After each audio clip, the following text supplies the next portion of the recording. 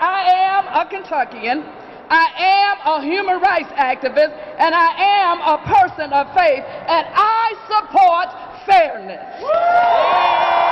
Reverend Donzella Lee was just one of a handful of advocates for the state's Fairness Now campaign, backed by legislation that would extend protections against the LGBT communities. I think that it's definitely an issue, and I think that they should be given the same rights as everybody else. They're American citizens just like everybody else. But this group of Kentuckians say they continue to witness discrimination in the workforce as well as housing and other public services.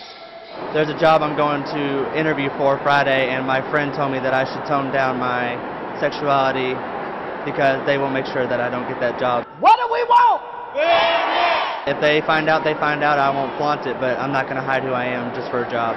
I grew up with a lesbian sister, and so I know discrimination firsthand. She suffered from bullying and not being accepted for who she was, so that's why I'm here today supporting her and all my other gay friends. Today's rally came a day after hundreds of people marched at the Capitol for a rally of Christian supporters standing firm on traditional American values. Right now, Representative Tim Moore, a Republican from Elizabethtown, is urging the governor and attorney general to appeal a federal court judge's decision that overturned the state's majority. On a constitutional amendment that would have made sure that we define marriage as between a man and a woman. This was passed by the Kentucky legislature, signed by the governor, and went forward to our people here in the Commonwealth for a vote. And they overwhelmingly voted in favor of that amendment. One judge at the federal level has sought to overturn the will of the Commonwealth of Kentucky and of all of our people. Aside from same-sex marriage, Moore says state laws already provide protection to people fearing discrimination.